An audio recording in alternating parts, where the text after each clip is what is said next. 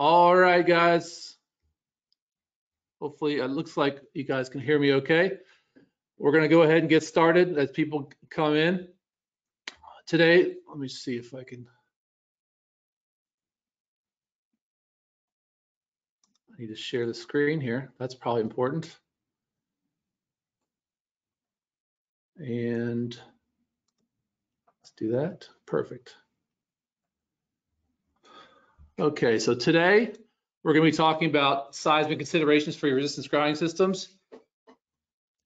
There's a lot of civil engineering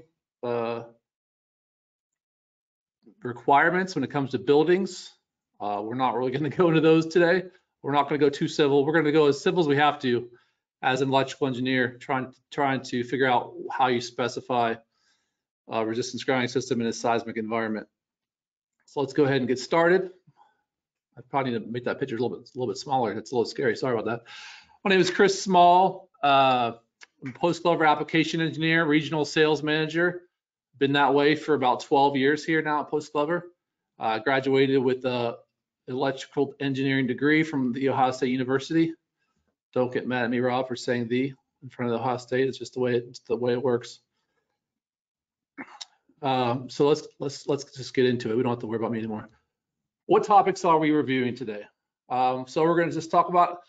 I'm not going to do a large review today. I always do a review in resistance grounding just because I want to make sure people who don't know or have a vague idea at least get some grounding, no pun intended, when it comes to a review.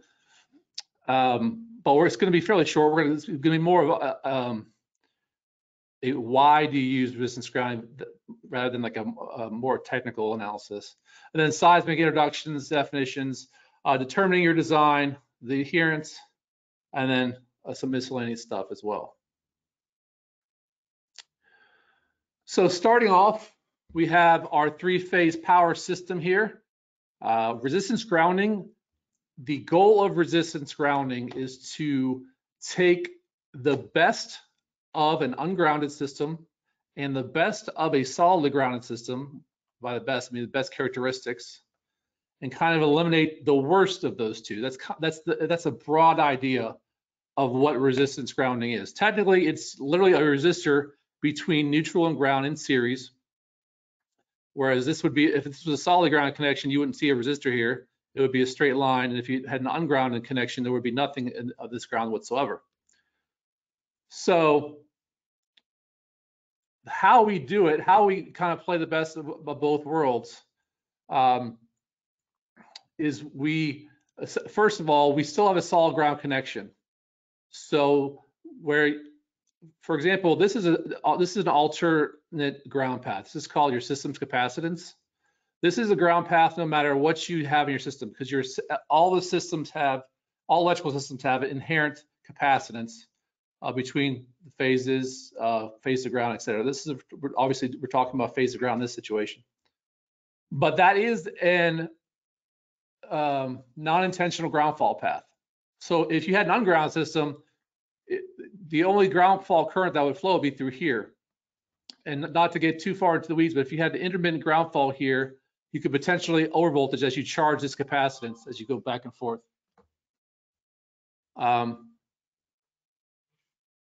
So with the resistance grounding here, you don't have to worry about that because you also have a discharge path here. So where you're charging here, potentially you'd be discharging here. So as long as it's sized correctly, we're not going to go over those details today, but as long as it's sized correctly, that takes care of your overvoltage issues.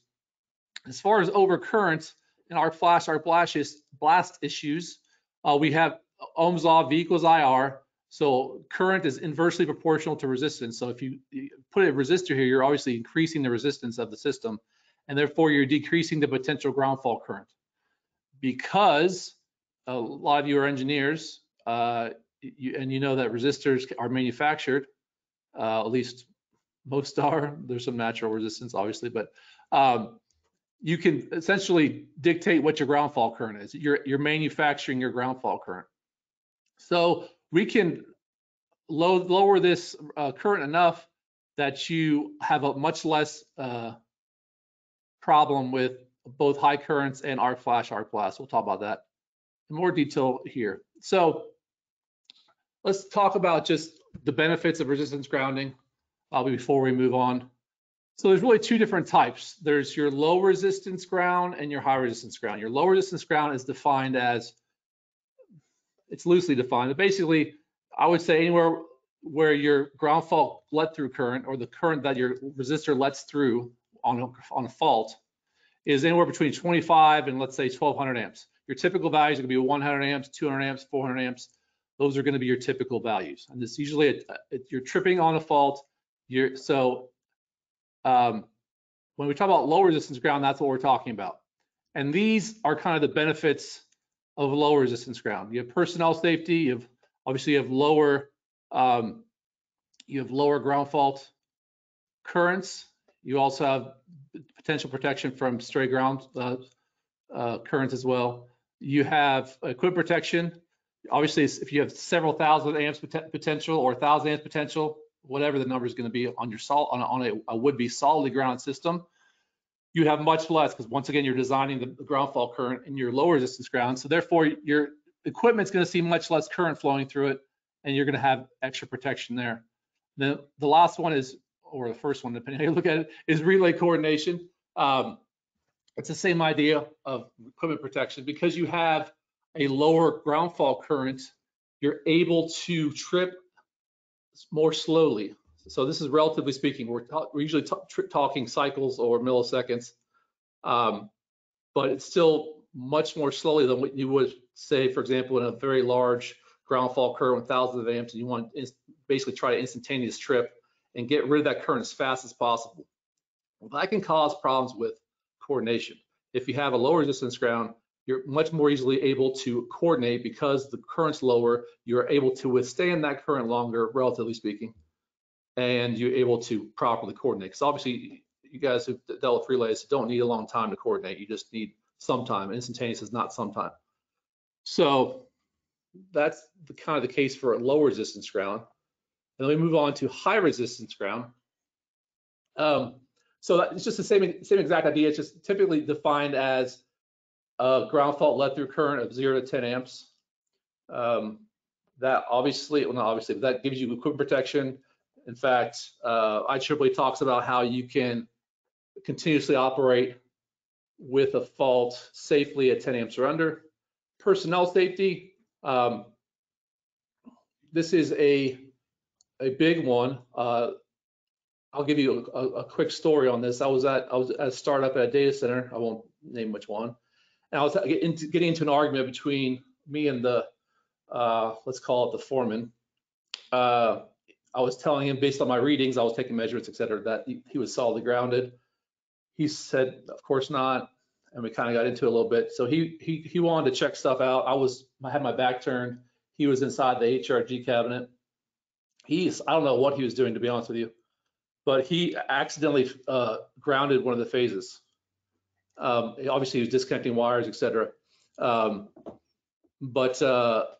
it was a huge, I wouldn't say explosion, I would say a huge noise. And I honestly thought he was in big trouble because I had my back turned to him. Luckily, he had proper PPE on. He had that protection, and if he didn't, he would have been in big trouble. There was a huge mark across the entire upper portion of the cabinet because he grounded that phase. So the point is, for a solid ground system, that's common, that's expected. For a high resistance ground system, he may not even noticed. Maybe a little bit, but not much. That wouldn't be the same. Obviously, not the same amount of current flowing. You're not worried about those types of events as much. Obviously, if he touched a live wire, I'm not talking about that, obviously, but those types of events, it helps with personnel safety. We have other stories about people, fires, et cetera, caused by solid ground systems that would not be caused by HRGs.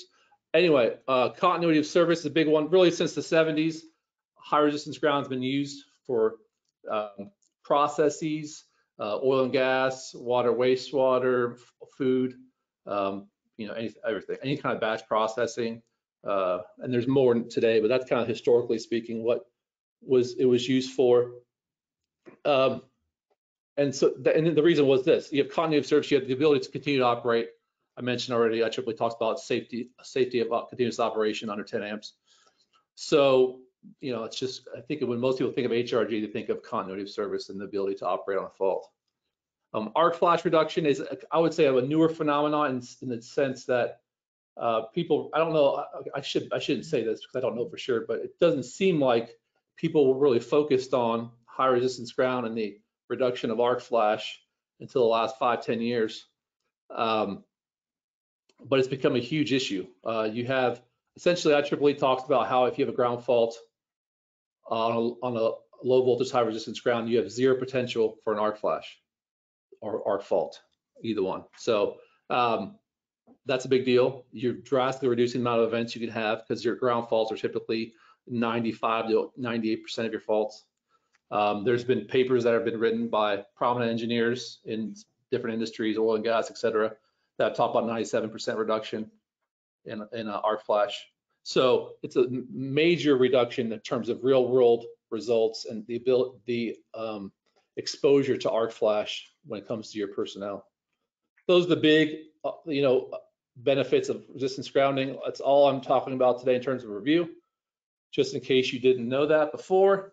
Seismic introduction. So, you know, as we move on, if you look at old standards versus new standards, they're becoming more stringent. And part of it is because the technology has advanced. We have the capability to be more safe with buildings, et cetera. As we move forward with that, keeping critical infrastructure is obviously an important thing. That's the safety issue as well, but also for our industries and, you know, that uptime idea, whether it be, you know, life-saving or, you know, just critical infrastructure, or whether it be just like, you know, industrial plant that needs to operate to continue to produce a product. These have become more of a focus, and so there's been more stringent, you know, regulations because of that. So obviously today we're just going to be talking about neutral grounding resistors. That's both low resistance and high resistance ground. And so components are kind of a special category when it comes to seismic requirements, and so we're going to focus on that. So if you have any questions about buildings, I'm not a civil engineer, I'm not going to be able to help, but hopefully you guys understand that this is about seismic qualifications, specifications of grounding resistors. So let's move forward with that. So let's get some terms out of the way.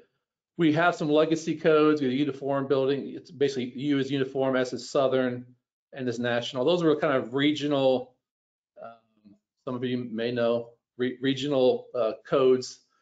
You know, I think UBC was Western. Obviously, Southern was Southern. I'm guessing Northern was, excuse me, National was Northwestern or Northeastern. I could have been more than that. I honestly didn't look that one up. But you have these old codes. You know, it's usually dated in the 60s beyond, and then so they kind of conglomerated with the International Code Council. They decided to get together. Kind of, they also have different bodies that were overseeing these things, and so they kind of all conglomerated. And at that point, the IBC was introduced, the International Building Code. This was really started in 1997, and that was the first one. You also have the ASCE, which is basically IEEE for civil engineers. They have recommendations. Usually they're working with the IBC. What you'll see, you know, the IBC comes out with their code and the ASCE comes out with their new regulations. They kind of go back and forth. They work obviously with each other. Then you have OSHPD. Just throw this out there, number one, because it's California. It's probably the largest state in terms of seismic requirements in the U.S. But also because we personally use OSHPD as a certification body, and also, you know, for some of our calculations. So it's basically just a more strict version of IBC for healthcare facilities in California.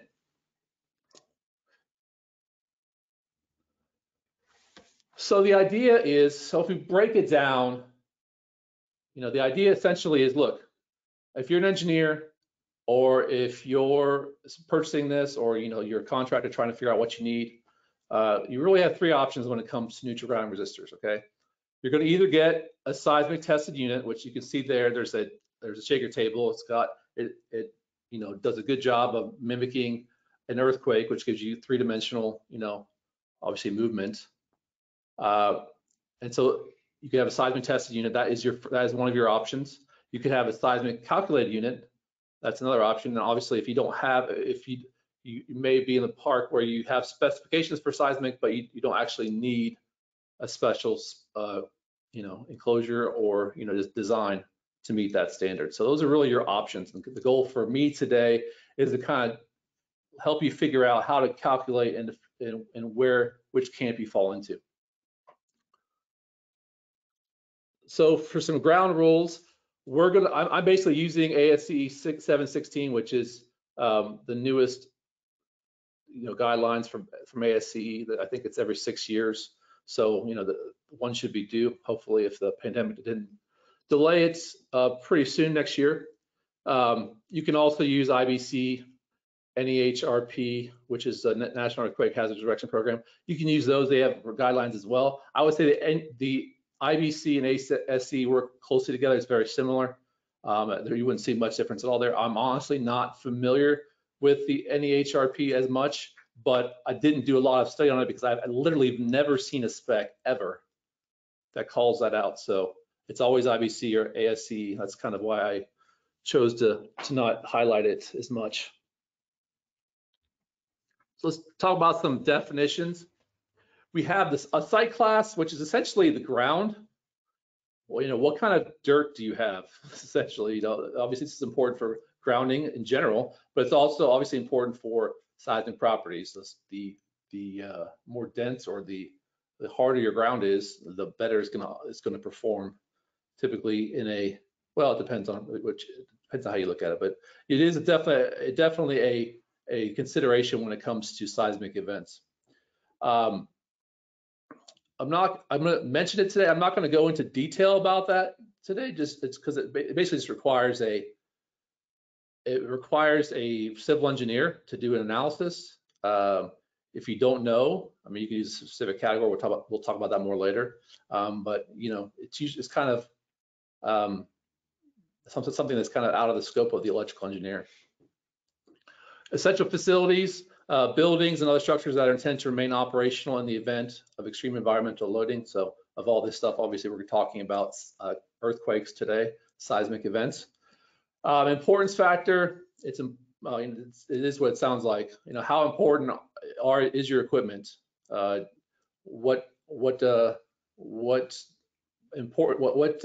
significance do you put on its operation after an event?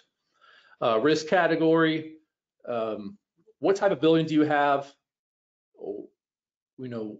What's going to happen? How much risk basically do you have, depending on what type of structure you have? And then the seismic design categories. These are all interrelated to some degree. We'll go through them in more detail, but I just want to introduce the terminology for you. Seismic design category is the classification assigned to the structure based on its risk category and other factors in terms of accelerations, etc. So let's start talking more in detail about importance factor when it comes to neutral grounding resistors. So IP is the importance factor for non-building components. So if you've done seismic analysis before and you looked at importance factor of buildings, you'll notice that there's a lot more different. There's a lot more of a diversity in categories. There's like a 1.0, 1.25, 1.5. There may be more than that, but the point is that for components, we only have two. It's 1.5 or 1.0. And there's two different requirements, and there's two different things you do based on that. The default, in terms of component importance factor, the default should be 1.0. In terms of requirements, unless conditions are met, to be 1.5. So what does that mean? Well, so let's talk about some conditions for 1.5. Now, quickly, let me define those to you. We'll talk more about that, but basically IP 1.5 means you have a real life test. you're able to show that the unit can operate after a real event or a simulated event, but nevertheless an actual event. And so typically that's shaker table. And then the other one is via calculations. But anyway, so the conditions for IP 1.5, there are several, generally speaking, but for our purposes, there's really only two. The component is required to function for life safety purposes after an earthquake, including fire protection, sprinkler systems, and egress stairways. Well, so obviously a neutral ground resistor, nobody's gonna be worried about whether or not that operates in terms of their life safety, unless the things that they would worry about, like lighting, sprinkler systems, anything else in terms of emergency response or whatever, is powered by said neutral ground resistor. So they may not think about it, but if it's powered by, any of these things are powered by the neutral ground resistor or the power source with the neutral ground resistor, you would probably consider that a condition for IP 1.5. Or the component is in or attached to a risk category 4 structure.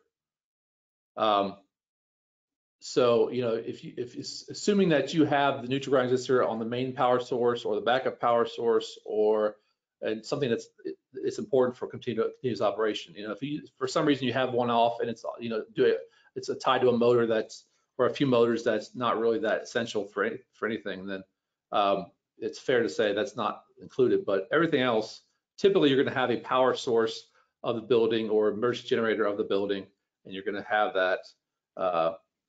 And the NGR is going to be tied to that. So those would be the conditions for IP 1.5. So the good news is that's kind of a fairly simple definition in terms of what you need to be. We'll talk about the risk categories in a second, but first we're going to do a poll question. We're go ahead, and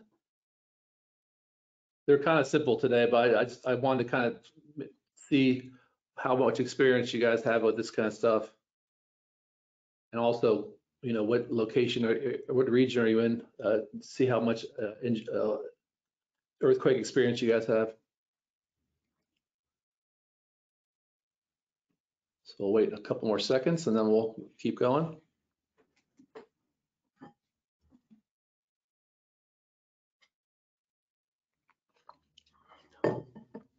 All right, so you should hopefully, you guys saw the poll results. As a note, 76% of attendees have not specified or purchased a seismically rated NGR previously. Well, I appreciate that, guys, in one sense, because I was concerned that this was a little bit too, it was a little bit too specific for an audience, but I figured most of you guys would have experience. But since I just appreciate your attendance, obviously hopefully you want to learn something about this, and it's important if you're going to be looking at this in the future. And just as a side note, California, if you live in California, you know that seismic is very huge part of the design there, and there's a few states other than that as well. But I believe that because of the different accelerations and different types of categories, and also as the regulations get more and more stringent, as they naturally have been doing, you're going to see more states get involved as well. So let's talk about risk category. So risk category, it's pretty simple. You have between category 1 and 4. So for components and non-structures, the only one we really care about is category 4.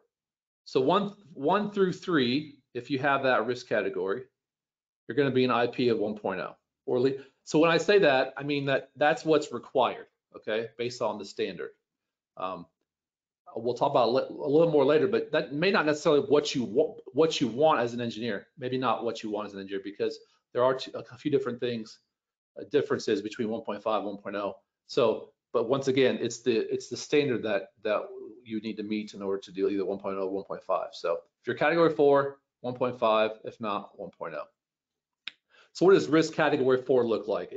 I literally copy pasted this because it's not too wordy, and I wanted to give you guys an exact idea of what it is. So I'm not going to reread it, but I'm going to kind of paraphrase it. We have hospitals and urgent care facilities.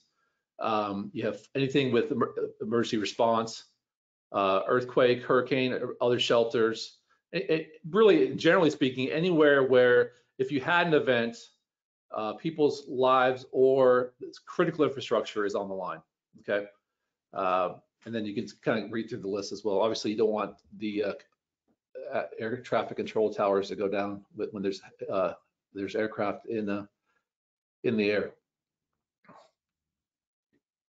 So that's all. So once again, not too bad in terms of how you define it. Look, you're either risk category 4 or you're not. Okay, good. We can remember that one. So let's talk about seismic design category. This one gets a little more complicated. It's based on the risk category, but it also has a lot to do with the location and what you have going on and the types of earthquakes you have and the potential for accelerations, etc. So this one's a little more complicated. What I'm going to do is I'm going to talk about it a little bit generally, and we're going to go into a little more detail when we get to an example. So here's some couple tables. This tells you what type of seismic design category you have. It's based off of accelerations, which is what SCS means. Once again, we'll go into that in more detail later. But essentially, depending on the numbers of accelerations, either a 1 second or a 0.2 second response, you're going to be in a certain design category. So as you can see there, the numbers, and once we define the equations and how you actually come up with these numbers, you can go back and kind of make sense of this table. But so you have A, B, C, or D, your typical based off your acceleration values. But then you just have some special categories for E and F.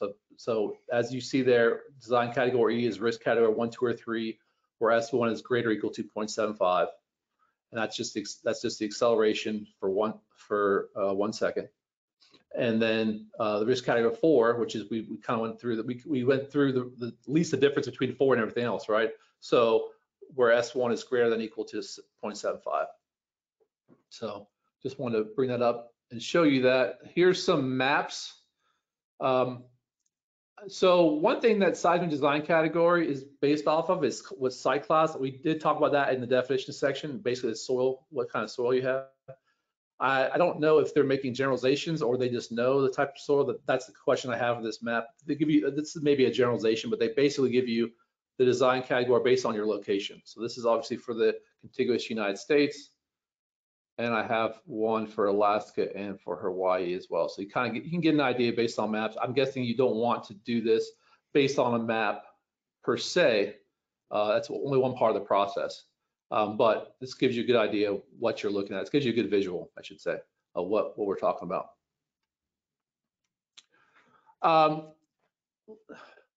So I put this in here.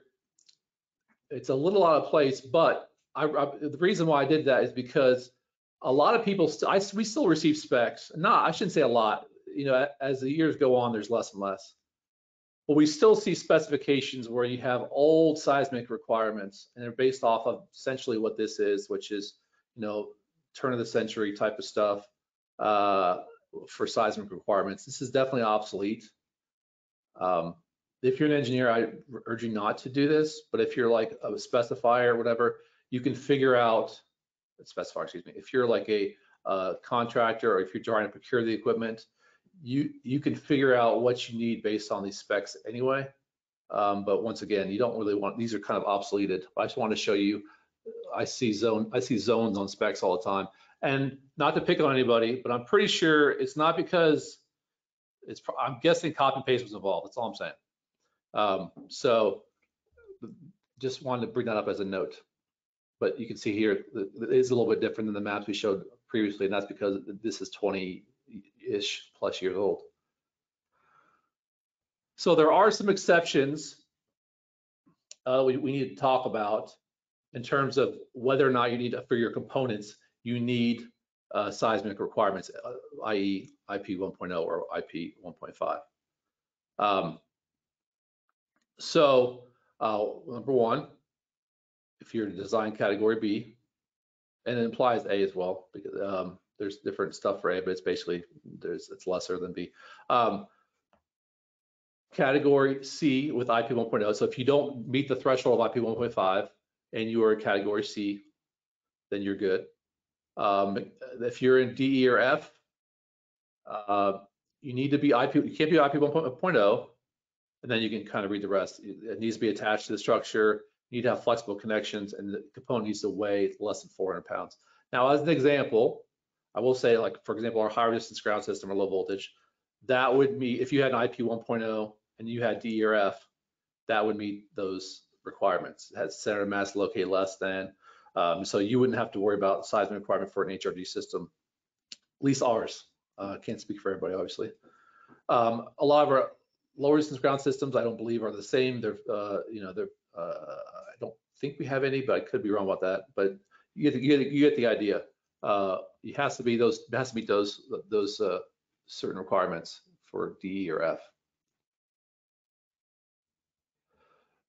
So let's kind of get into some more detail about what these things are. So I briefly talked about IP 1.5. It needs to be shaker tabled to meet spectral response for the acceleration for the site location. One thing I will note is that a lot of times we get situations where, you know, customers are like, well, we have, I'll just give you an example. And this is usually when a red flag for me goes up. Oh, we have somebody else. It's just usually, you know, they talk about competitors. We have a competitor that we have this unit from, and they're a lot less than your unit. And I'm looking at where they're from, and I'm like, that doesn't make any sense. They have to have a certain amount of bracing and steel and everything else. There's no way. What can happen is, this is just kind of a warning, potential, or something to look out for. You can have an IP 1.5 certification, but it doesn't have to be for a specific area. It could be for, you know, it could be for like it could be, I don't know, I can't try to think of maybe Florida. It could be for an area that doesn't have much at all seismic activity.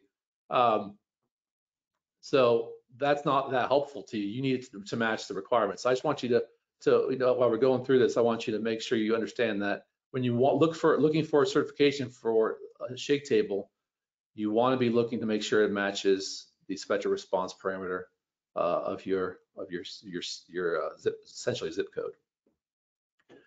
So this SDS is a spectral response parameter for 0.2 seconds, short time is what they call it, and then D1 is a spectral response parameter for 1 second. Those are both used to figure out what design category you are, and just basically what, at the end of the day, what's going to happen. So I put some of the equations in there. We're going to go over to exactly what they are in a second, but just give you an idea of, you know, there's mostly coefficients. It's not very complicated in terms, once you figure out the information for your area based on either maps or databases, you can figure out the accelerations of a specific area, and then you can kind of do some simple math and figure it all out. So it's not that overly complicated. When we go over the example, I think you'll get a better idea of what I'm talking about. IP 1.0, you need to design, calculate, and approve by a professional engineer. I said needs to be in state. I think that's definitely for some states. I don't honestly know if that's for all states, but I would just make it a note to check your state to see if the P needs to be in your state. I would think that would be a probable yes, but I don't know for sure. I know for a fact in California that's true. Otherwise, you should probably check. So IP 1.0 does not, it's a little different. It's not, so where you have actual experiential data, 1.5, either via test or actual events, 1.0 is just a calculation, and there's some limitations to that calculation. So IP 1.0 does not guarantee the unit will be working, okay? It does not. It only really calculates the enclosure that it's will be intact, basically attached to its mounting. So, you know, that's a big distinction. Once again, if you don't meet the requirements, you can definitely get a 1.0 unit, but if you're an engineer and you want, not necessarily need in terms of, but you want the unit to be operational, I would recommend heavily a 1.5 unit. So that's something you want to consider if you're specifying a unit. If you want operational after an event, you definitely need the 1.5 because there's absolutely no guarantee and no testing done for the 1.0. So here's an example. I'm using this. This is a calculation that our engineers typically do, and we do use this. I'm not endorsing anyone essentially, but this is what we use. And so as you can see here, first you can put in, there's databases, there's, and just to be fair, so the ASTE 7-16, the actual standard they have, if you look through the different chapters, I believe it's chapter 21. I think I have a reference here in a second, but it shows you maps, etc., and you can do it via just the book itself, or you can look up in a database such as this. I will say, technically speaking, this database does not take any responsibility for the accuracy of its data, but so that, maybe double check. The point is, this is obviously just databases based off of, it's fairly simple maps, etc., and what different locations. It's similar to what you saw previously a few slides ago. So as you see here, this is a still shot, so I'm not going to be able to, it's not interactive, but basically you pick your reference. We pick 7-16. The references I referred to previously are the ones you can choose. That you pick your risk category based off of our previous conversation, right? What type of building it is, and then your site class. Once again, you might need to have an analysis done, or have a civil engineer tell you what that is in your area. The code or the requirement says basically, look, if you don't know exactly what it is, you should default to D, stiff soil. So, assuming that you don't have, majorly different, like you're not living in a desert or something like that, if you don't know exactly what it is, they ask you to use the default of D. And that's important because that gives you different values depending on the type of soil you have. So you put your coordinates in terms of, you can put your zip code, or you can put, obviously the address here. For people who like Disneyland, that's where it's located. So we're doing the Disneyland, and here's what it comes out with. So it tells you based on the location. Essentially, these are the values that it has, right? These are the values that location has, and it can do all these calculations based on your location. So so this is something that we do when we do the designs per customer call in and say, look, I live here, soil conditions this, and what do I need essentially? And so we can kind of give them that analysis if they so desire, or we can just give them a quote for a unit that we think is going to work what they want. We'll give them a 1.5 unit to match their area. To be honest, we do a fairly, I guess I would call it conservative. We do have a couple of different types of enclosures and NGRs that meet different requirements. We have a extremely robust that can almost handle anything in the world, with a few exceptions. And then we have one that's still very, very good, but probably not as robust as that. So depending on where you're at, we would pick the best one for you, etc.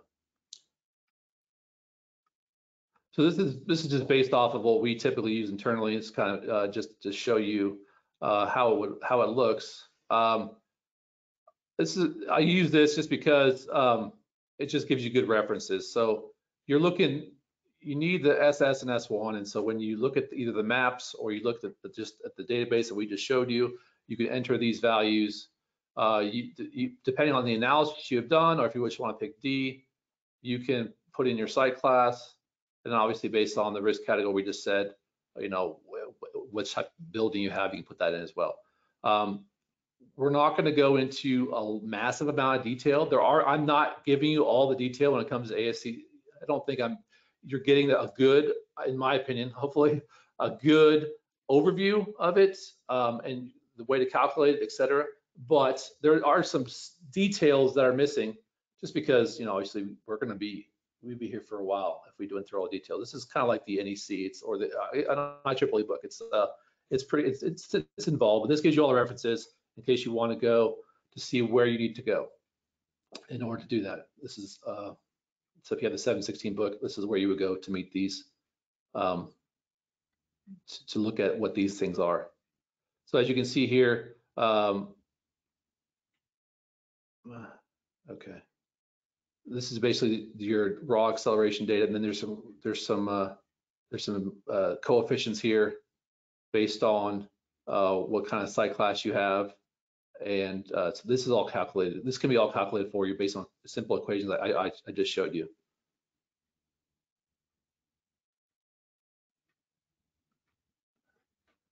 So this is the site coefficients I just referenced. I kind of want to bring it together because we talk about site class, and this is based on the equation we just showed you. This is so you look up, you get this number based on your S1 or your 0.2 second acceleration or your 1 second acceleration, and you can look at your site class and you can kind of get the corresponding coefficients. And then once you get these coefficients, everything falls into place. Everything else can be calculated. So as you can see here, this is section 11.48. When you get to these areas, you may have to do a separate analysis, but just go to this. That's a whole another 10 minutes of conversation. But basically, go to this section, see if you meet the requirements, see if you meet the exemptions, and then move forward accordingly. But it lays it out very, very easily in the book what you need to do. Let's go ahead and do poll question number 2 now.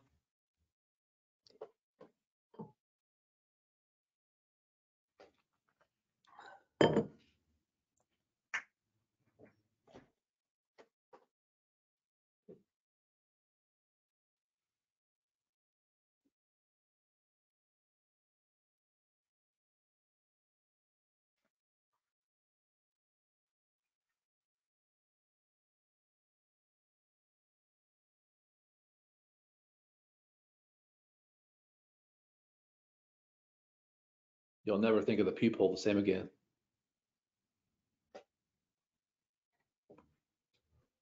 So it's split half and half between rarely if ever and some or all of the time. Okay, great. Okay, so let's talk about, okay, so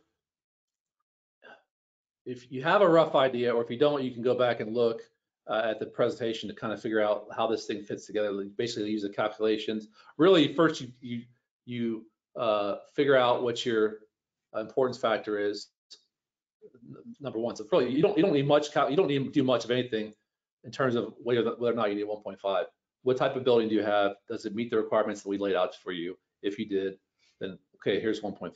Okay. Otherwise, and obviously what I said before is you're going to want to, that's whether or not you need 1.5 or not. However, you're also going to want to know, does this comply to my specific area? So there's more, it's more involved in that. But the point is that, you know, you figured out whether or not you need 1.5 or 1.0 based off of what we talked about. What does that look like in terms of cost? This is a general idea based on what I know in terms of our manufacturer, our offering. And so this may not reflect everywhere, but my point is I want to give you a general idea of cost impact.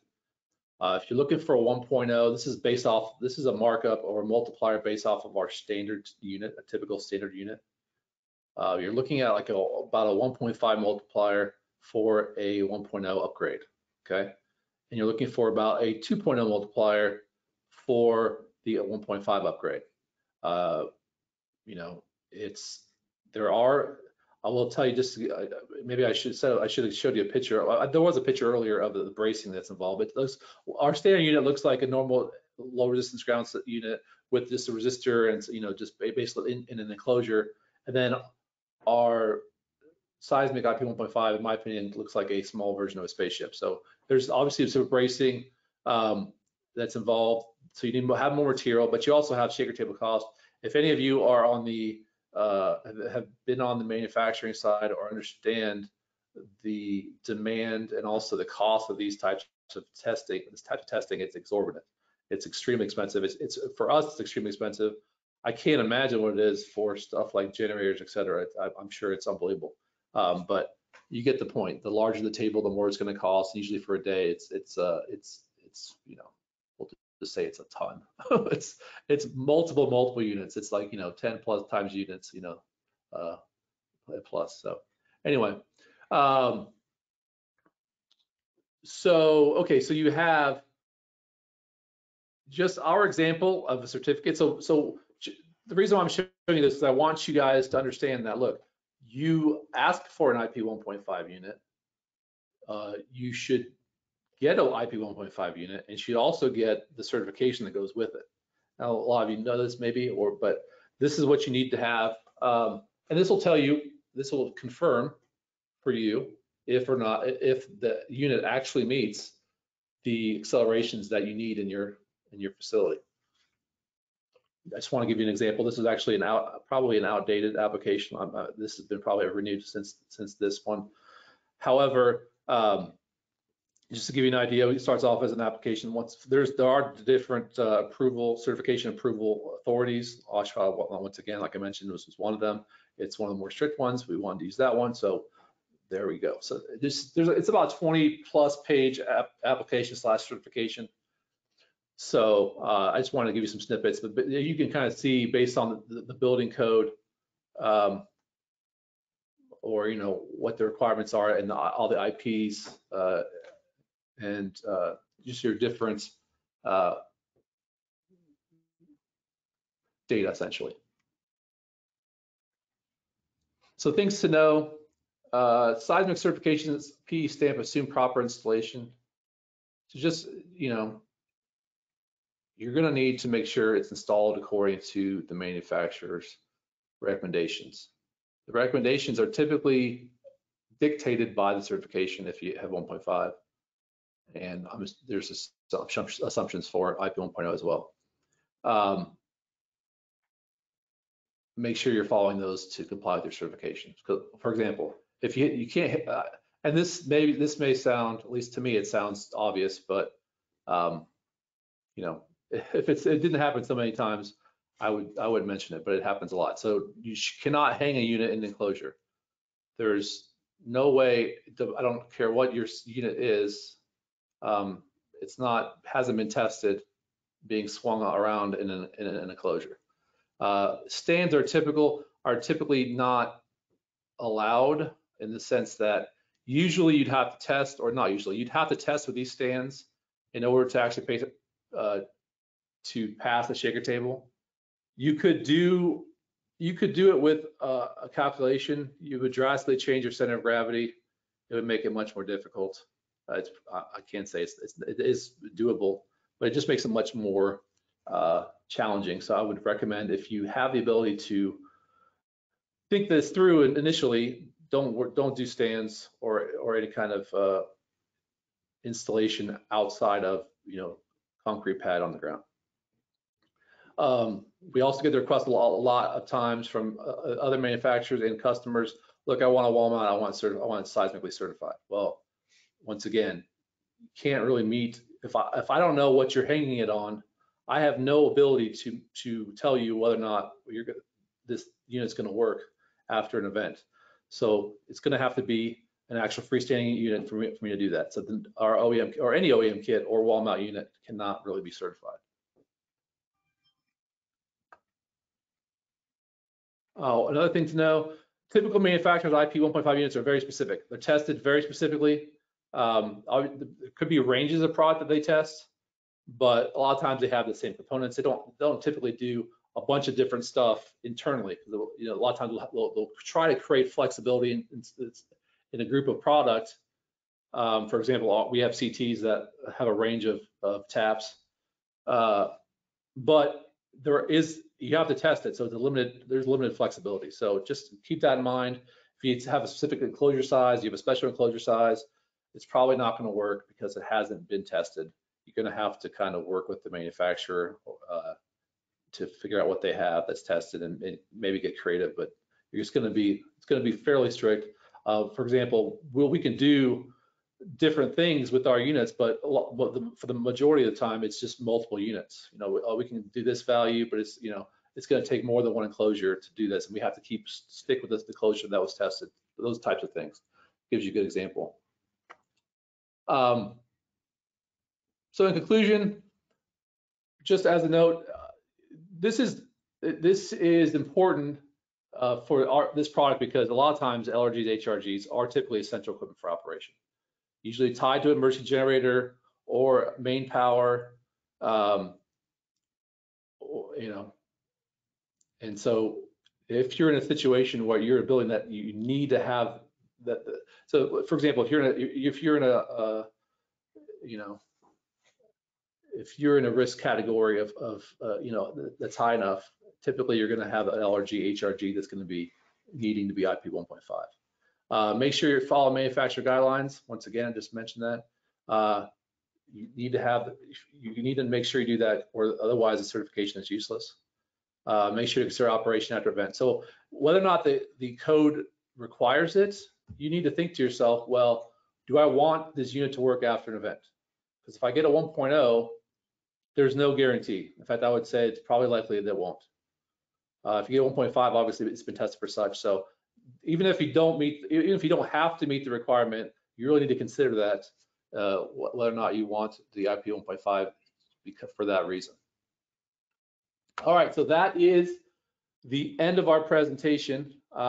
If you guys had questions, hopefully there's some questions that you guys figured out throughout the presentation. And we'll go over those now. If we don't get to you, we'll make sure to answer it in an email. Also, just real quick, there will be the option of a copy of the presentation and the video. Just go ahead and ask me for one. You will be getting a certification automatically via email. If people who don't show up, obviously you're not here, but they're going to be getting a video automatically. But for some reason, I can't automatically give you guys a video. If you're interested in one, email me and I'll get you one. Thank you guys. Appreciate your time. Let's do some questions. Unfortunately, Chris, most of the questions are of a very, very specific nature that we got back. That I think will require a little more research on our part to avoid giving a flippant answer to. Okay. There were some of the particular geographical areas and specs that apply to those, and then others concerning actual physical installations of, say, concrete pads or. Yeah. So guys, that is pretty specific. We'd have to go to I have to open up the book and do some research on those. It wouldn't take more than a few minutes, maybe 5 minutes, but we can't do that now. So we'll definitely get back to you with those answers. But yeah, those are not the kind of questions we're going to be able to answer live. So, okay, so I guess that's it. I appreciate your guys' time. Just we'll keep you posted on upcoming webinars. We haven't come out with a new series yet, but we'll let you know when that happens. We're looking forward to seeing you guys soon. Appreciate the time, guys. Take care.